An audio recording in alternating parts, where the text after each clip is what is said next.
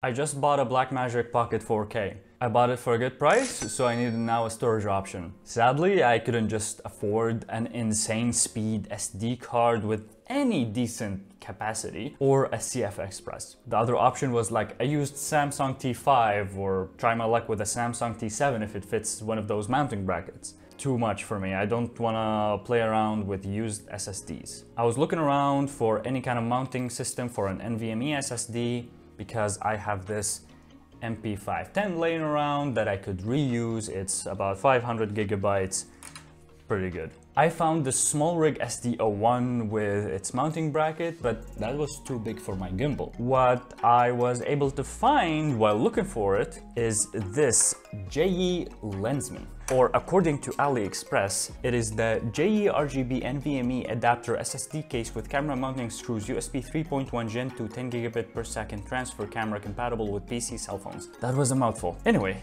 what comes in the box is this screwdriver for it, this Type-C to Type-C cable, also a Type-C to Type-A somewhere lying around, I don't know where the fuck it is, a mounting screw if you want to mount it on top or bottom of the camera, and of course it has this, I guess, so you hold it, I'm not really fully sure.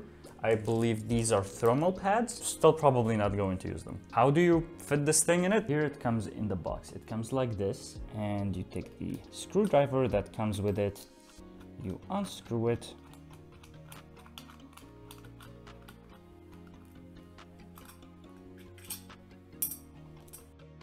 you bring in your SSD, you take the back.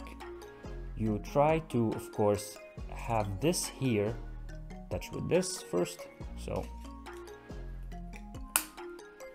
yep, otherwise it will not close correctly.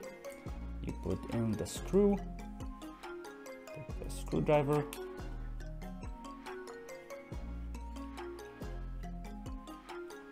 and you're done. You just have to take this cable and use it. If you want to mount it on your camera, you have to do this. You have to take this mounting thing that comes with it and just screw it in.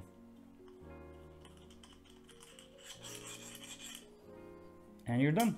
New day, new me. I tested the whole thing. I tested the SSD. It works. It's 10 gigabit. I connected it just to make sure to a 20 gigabit connection. Worked just fine. It did not go the full 10 gigabit, but I think it's also a bit of a fault on the side of both my CPU and my SSD. Both of them are fairly old. My CPU is from 2016 and my SSD is from 2019, I believe.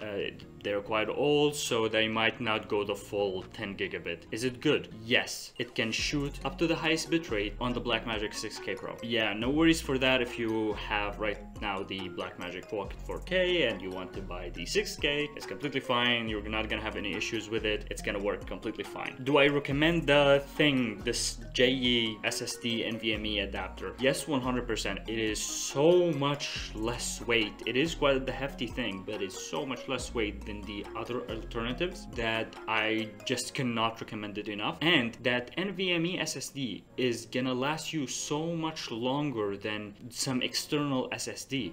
You can take it out and put it in a PC upgrade if you want it in the future. It can also work as just a simple external SSD. I mean, also Samsung ones will work like that completely fine. Just this one, I don't know, it feels a little bit more free, a little bit better in everything. For the price, 10 out of 10, absolutely. I paid less than $20 for it. It's amazing. Not sponsored, was not given for free. Literally not at all. I just bought it on my own. Also shout out to the sellers. It arrived within a week. Shout out to the shippers. It's a good piece of technology if you have a camera that you should really use with an SSD. So thank you for watching.